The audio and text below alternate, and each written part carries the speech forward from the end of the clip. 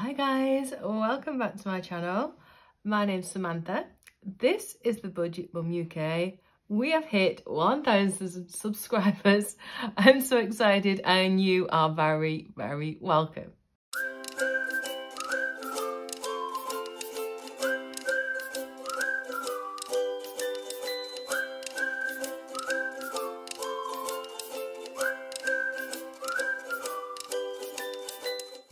Right guys, so yeah, at this point I just want to say thank you so much, like sincerely. You know how much this means to me. If you are new here, this channel is all about budgeting, financing, helping come up with ideas, challenges, all those kinds of things that really want to help us stay focused and on track for not spending too much but still trying to live a good life and enjoy ourselves.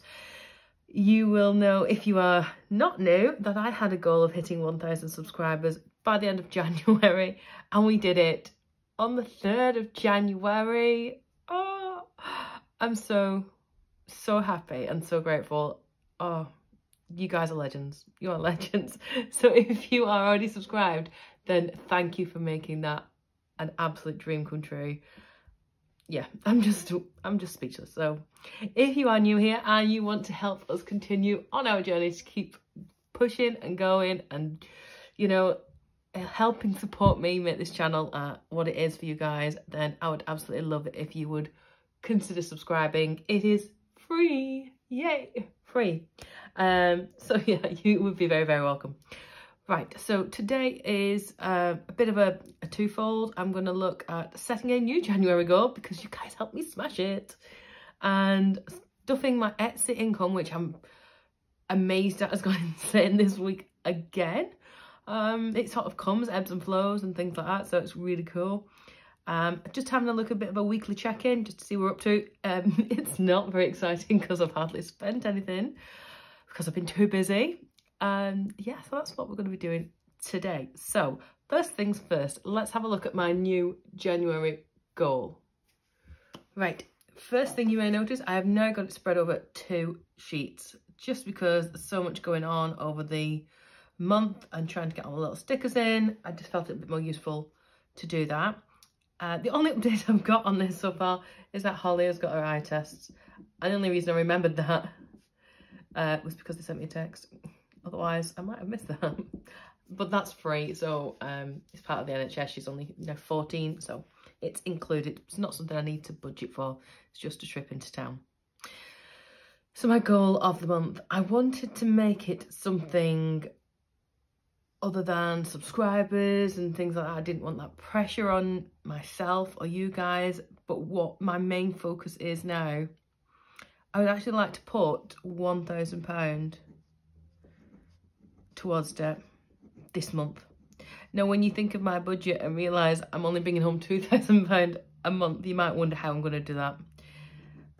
If you haven't already checked out my week 1 cash stuffing, then hopefully you'll be able to see how little I am putting in my spending envelopes at the moment. And from there, I'm hoping I'm going to be able to throw quite a bit in. I wonder if I'm being too ambitious. Let's go with, right, it's just as I'm thinking, I lied. This is why I love these channels. £500 towards debt, minimum.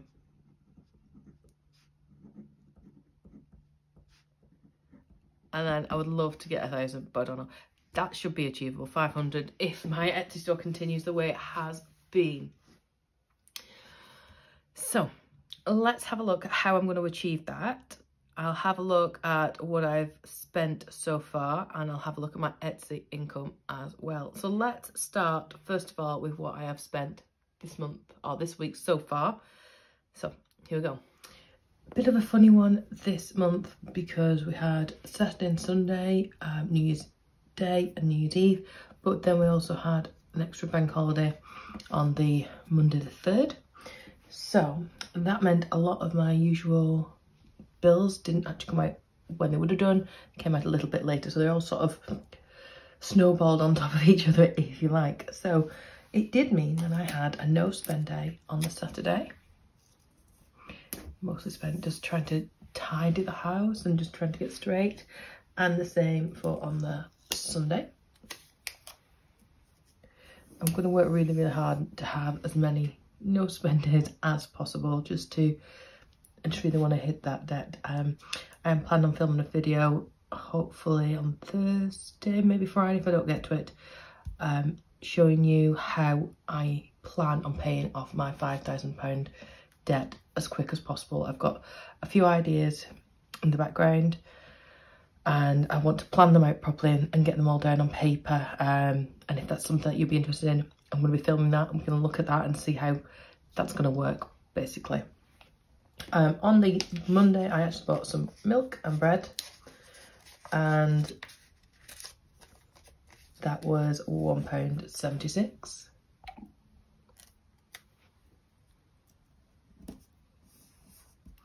And then sort of Tuesday, a lot of my bills came out all at once.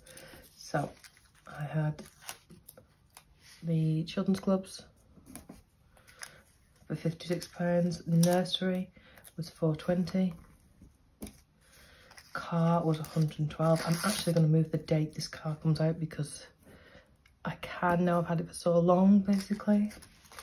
So I might need to sync that with something else. Insurances, £30. That's not my car insurance because I paid that off in full. It's like house insurance. My rent was £4.50,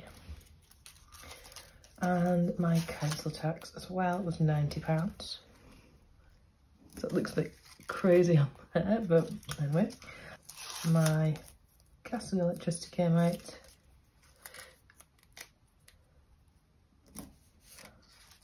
And my water came out as well. So it was a very busy day in my bank on the 4th. That's the day that it normally comes out, it's the 4th. So then on Wednesday, I got another no spend day.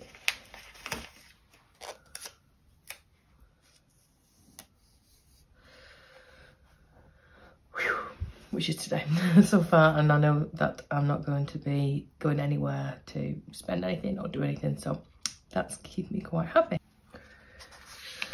So for now, we can put that down. It's £4.50. The council tax was £90. Gas and electric is £112. Water was £24. And insurances came out for £30. The car was £112. The nursery was paid for £24. And then the children's club are £56. So that's where we're up to so far with those. And then when I do my new week 2 check-in, I'll have a look at everything from my fluid envelope as well and put them all together. Okay, so the next thing I'm going to look at is my side hustle income. I've been so busy with Etsy this week. I nearly got to the point of closing the store, sincerely. I just pulled a lot of late nighters because I don't want to let you guys down. Yeah. So this actually came into my bank yesterday, even though it should be releasing on the Monday, but with it being a bank holiday and so on and so forth. So the amount I actually got paid was £135, and there was a few pennies change. I've just kept them in the bank just to roll over in case. So I've got, let's see, 20, 40, 60, 80. I'm so clumsy. 90, 100, 10, 20, 30, 5. 135. Yay. That's, considering the week before I was so quiet. Well, in fact 2 weeks before that, I don't know. You guys are insane. Like, insanely good.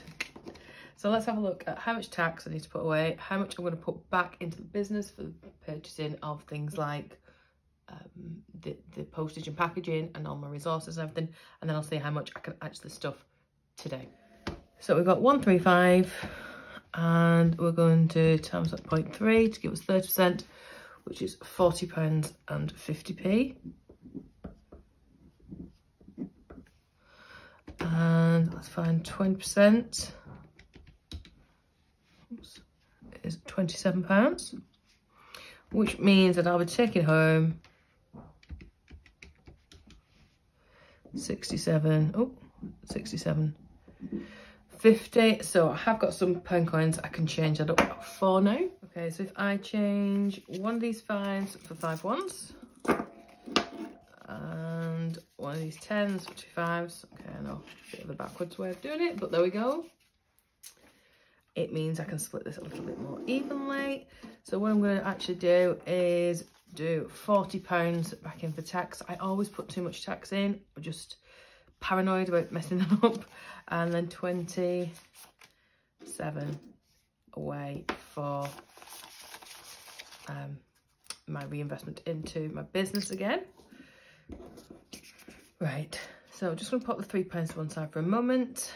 Emergency, I will be putting some in here. I'm going to put, let's put 20 in here. I don't want to miss this one out. My car can get 5. Gifts, nope. School, no. Sorry guys, you guys are not getting anything right now. And laptop, no. So that means I'm going to be able to put in £40 towards my credit repayment. That's great. That is well on its way now to hitting that £500 for this month. And the £3, that can go into my savings jar. I'm not putting it in for a couple of days, so.